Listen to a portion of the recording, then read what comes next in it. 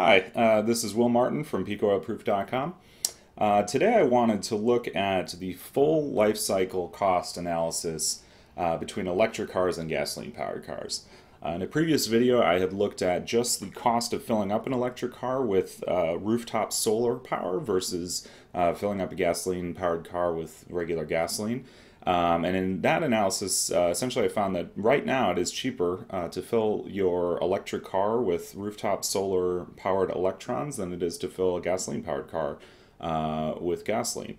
But some people on Twitter, said, hey, how does this work with the full life cycle cost, including the fact that an electric car costs quite a bit more than a gasoline powered car, the equivalent gasoline powered car.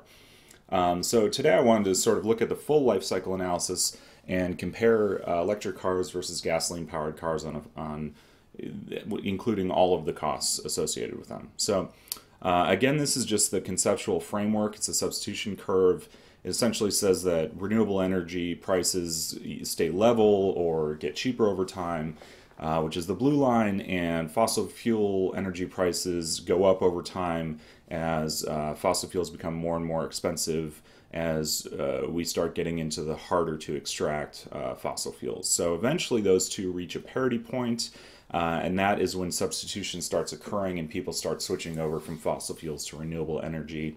And if we're talking about peak oil, that's essentially peak oil demand, that essentially at some point demand will start to decline as the cost of using renewables becomes cheaper than using fossil fuels. One of the important things I didn't mention in the previous video is the overall environmental impact of driving an electric car versus driving a gasoline-powered car. And it really matters where you're getting your electrons from when you're driving an electric car, as far as how big your environmental impact is relative to a gasoline-powered car. This is a recent analysis that was put out, and it compares the various ways of fueling a car versus a traditional gasoline-powered car, both from an air quality standpoint and from a climate change standpoint. And what we see is if you have an electric car that you power primarily with coal-fired electricity, it's far, far worse than a gasoline-powered car, both from an air quality standpoint and a climate change standpoint. But if you fill up your car with either wind power, hydroelectric power, or solar power, which is the WWS at the bottom, wind, water, and solar, it is far better both from an air quality standpoint and a climate change standpoint. So for my analysis, I'm essentially saying that you would buy solar panels, put them on the roof of your house, charge your electric car with that, and then comparing it to what the equivalent gasoline-powered car would be. So from a pure environmental standpoint, charging your electric car from the solar panels on your roof is far better than, from an air quality standpoint and a climate change standpoint than driving an electric car. That being said, so here is the forecast for residential solar, levelized cost of electricity. This is from a few different analyses, and what we see is that solar panel costs have come down significantly over the last decade, and that forecasts are going forward show that they will continue likely to get cheaper over time. The dotted line is the assumption I'm using in the model. Meanwhile, gasoline prices have gotten considerably more expensive over the last couple of decades.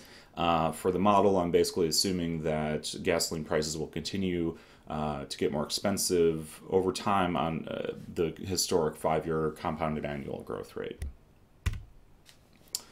And so what we see is just from the fueling your car standpoint, in 2012 it actually became cheaper to charge an electric car using rooftop solar than it would be to fill a gasoline-powered car with gasoline if you're comparing them on a per mile basis or on a equivalent per gallon basis.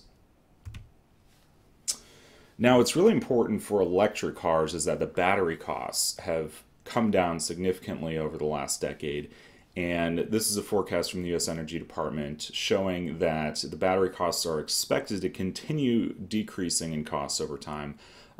This will mean that electric cars buying a new electric car will get cheaper and cheaper over time as the battery costs come down, or electric cars will stay about the same price, but their range will dramatically increase over time. For the model, I'm assuming that the range will stay the same and that the actual cost of the car will come down over time. So the car that I'm comparing the Nissan Leaf to is the Nissan Versa Note, and if you look at the specs of the two cars, they're essentially the same as far as what you get between the two cars. So it's the best proxy I could find. I took a few different total cost of ownership estimates from the internet and averaged them out, and this is essentially what I'm using for the model assumptions. When you take the total cost of ownership, you have to look at things like how much does it cost to insure the car, the maintenance and repairs on the car, the taxes, and then the depreciation, financing, and opportunity costs, which come from not only the overall price of the car, but how quickly it depreciates. And obviously electric cars depreciate quite a bit faster than gasoline-powered cars because the battery degrades over time.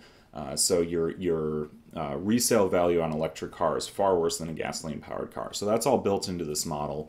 What we see with the Nissan Versa is that the discounted 5-year total cost of ownership will be increasing over time as the fuel price increases over time, with all the other costs essentially staying the same. Now, when you look at the Nissan Leaf, what we see is that the fuel cost actually comes down a little bit over time. It's already a very small part of the total cost of owning an electric car. The fuel cost in this case is just rooftop solar. The other big thing that comes down over time, though, is the depreciation, financing, and opportunity costs.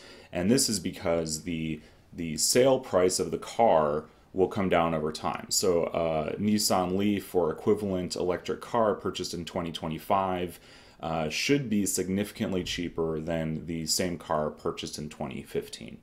And so this is the total cost of ownership discounted 5-year line going forward. Now when we compare the two, what we see is that in 2016, it becomes cheaper to buy a subsidized electric car on a total cost of ownership basis than it would be to buy an equivalent gasoline-powered car. Then in 2020, it becomes cheaper to buy an unsubsidized electric car relative to purchasing the equivalent gasoline-powered car.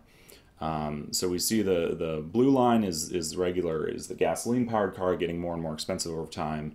The green line is the unsubsidized electric car, the yellow line is the subsidized electric car, and both are getting cheaper and cheaper over time. So obviously this is a pretty complicated model. I am going to put this up on GitHub. I'm going to link to it on the YouTube video and my website, peakoilproof.com. Follow me on Twitter. I'm at peakoilproof, and I hope you'll enjoy the model. Thank you.